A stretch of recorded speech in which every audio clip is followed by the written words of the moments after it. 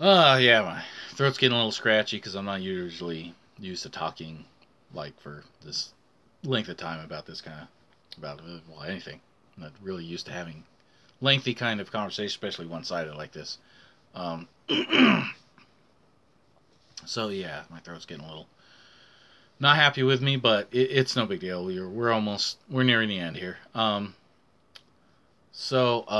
why'd I have to do this all today? Well, it's because it was a bug up my butt kind of a thing, and I wanted to say it all now. So now we're going to talk about the negatives about Canon White. So I know people are going to have a lot of problems with this, and they're going to say, well, we're talking about the difference between fact and fiction here. Yeah, I get it. I'm not saying these are completely equal. I'm saying they're, to some extent, analogous. Okay?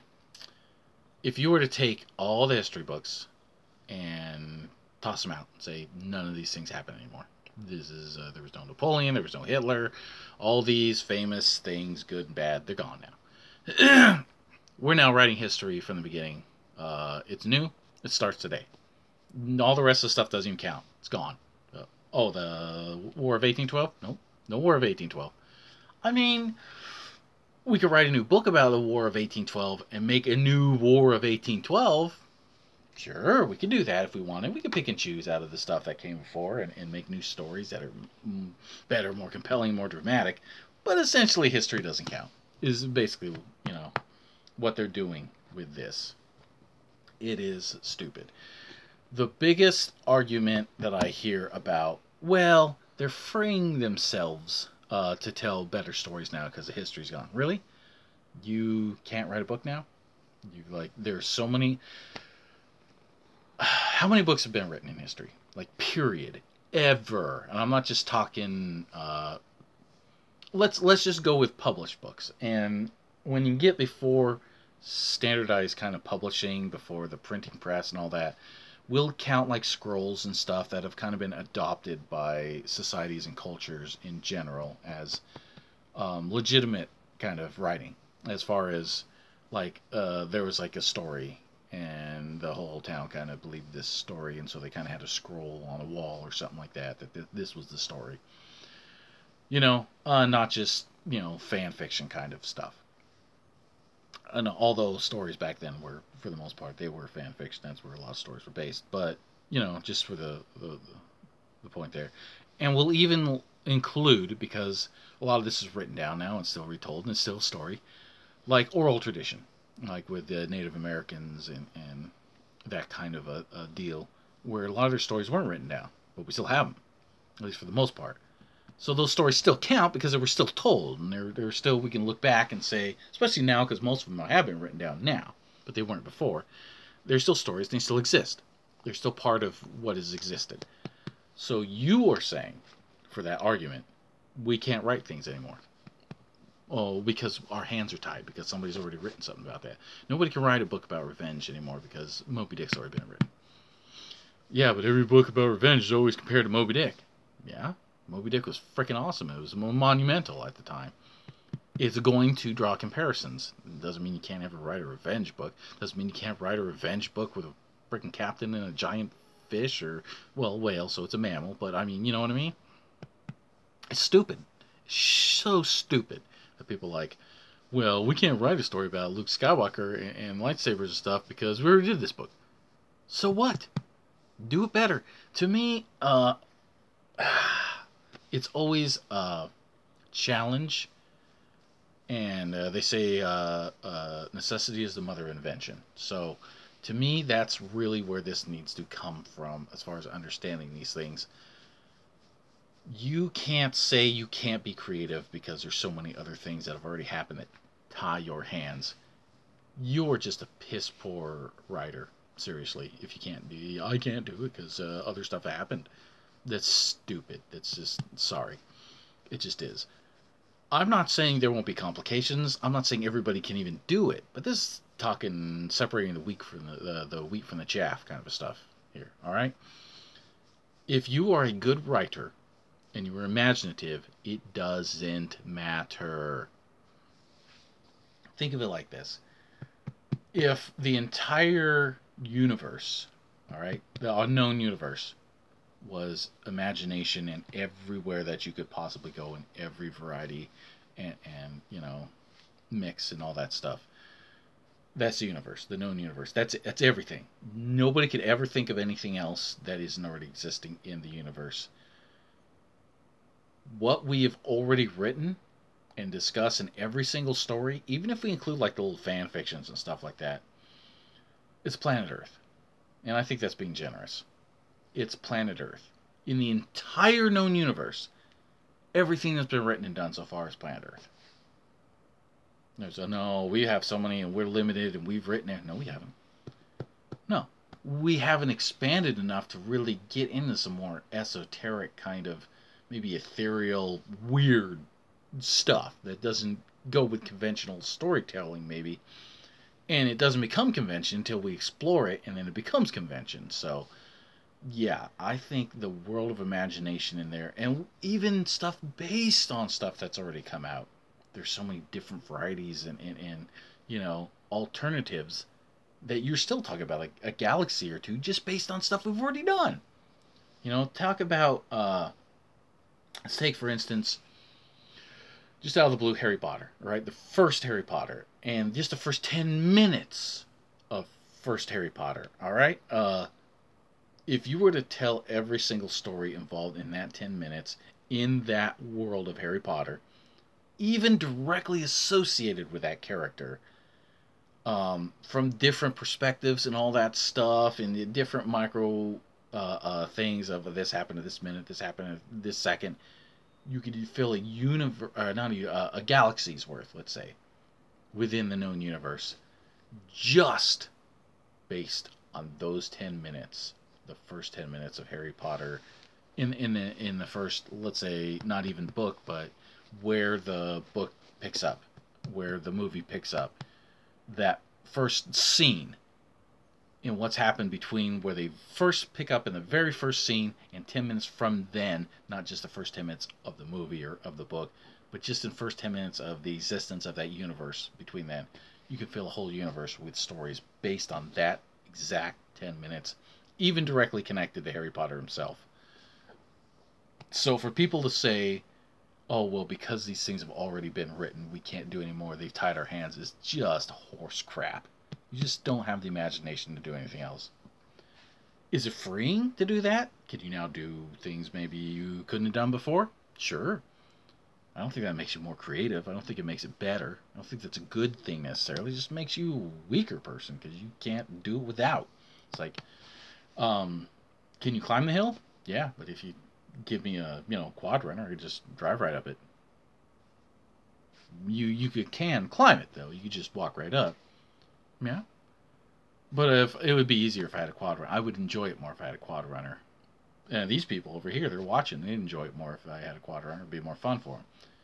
But you can do it the other way. Yeah, but it'd be more a challenge. I mean, it might take longer. Might be more difficult. I might be out of breath by the time I get to the top.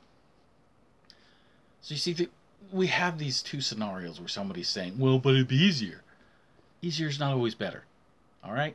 Oh, well, they tied their hands. They really can't do it. Yes, they can. They just got to be more creative. Anyways, I just really hate that argument. I think it's just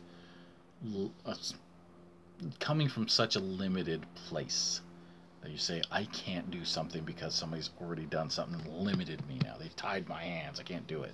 I'm not saying that everybody should have their hands tied to do it.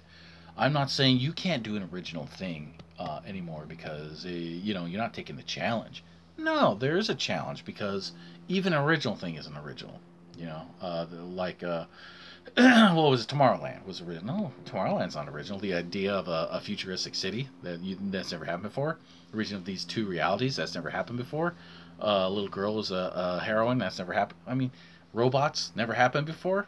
I didn't give any spoilers, I don't think. I wasn't trying to. But I mean, all these things are in the trailer. That's not original. None of that is original. The dialogue, I bet you could take every piece of dialogue in Tomorrowland and find an equivalent in another movie where they've used the exact same dialogue. Maybe in a different circumstance. There is nothing original about that.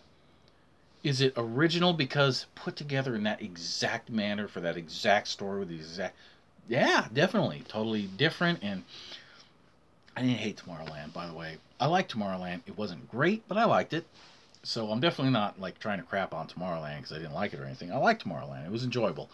Um, but the point is, just because it's something that was original, or what the people are saying is original, even though it was based on a Disney, a part of their theme park, the actual movie itself and the script was original. Yeah, definitely. And there's always so much as we can call something original.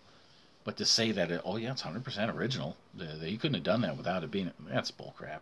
All that stuff has been done before. What he did was he found a story that he wanted to tell, she wanted to, whoever, that they wanted to tell, and they told it with, they had a lot of freedom. They could pretty much do what they wanted with this.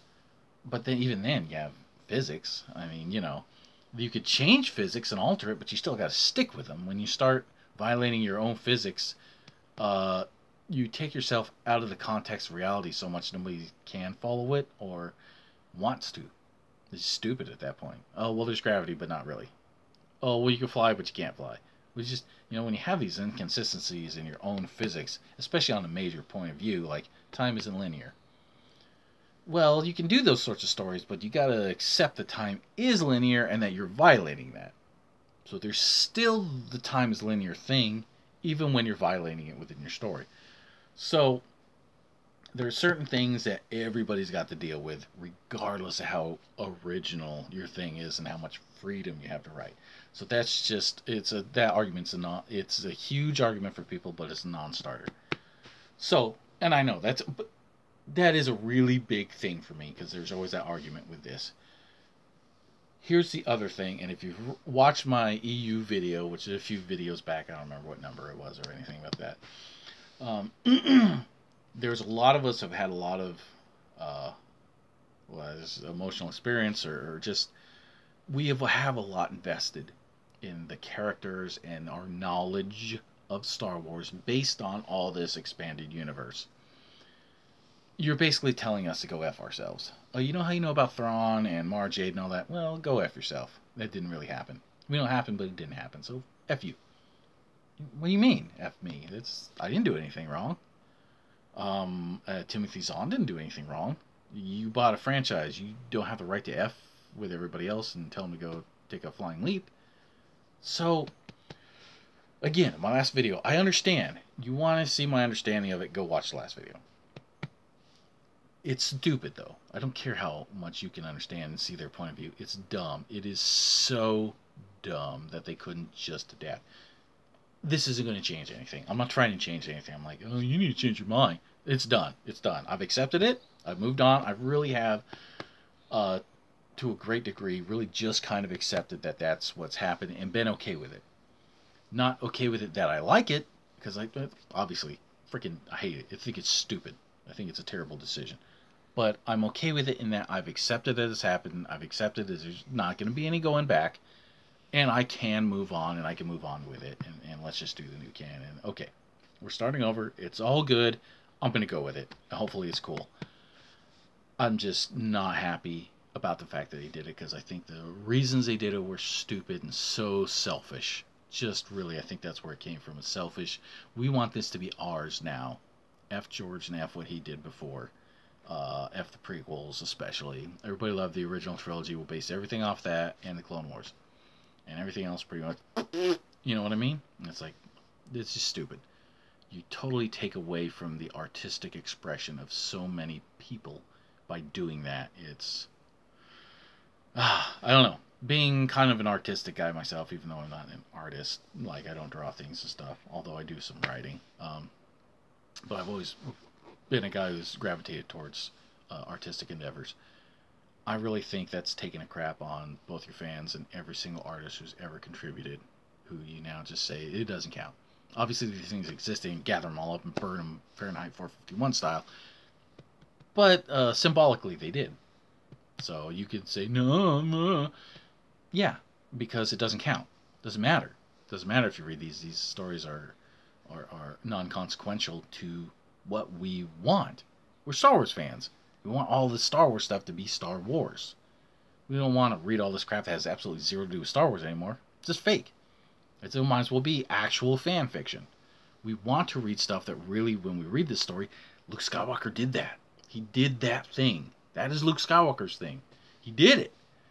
That makes it awesome. It's like, when you read it, it's like, well, he didn't really do that. You can't really do that. Maybe he can, maybe he can't. Who knows? Who cares? Well, I care. It takes away the weight of the material. Anyways, I think this video's gone way too freaking long. Probably not a whole lot longer than I thought it would, this one, but I think I pretty much covered my feelings on the whole new Canon thing and what they're doing. Again, just to reiterate, I've accepted it. It's kind of like the death of, a family member. It happens. You're not happy with it, but it does happen, and you got to move on. And so I'm moving on. So the next few videos are kind of going to be about that.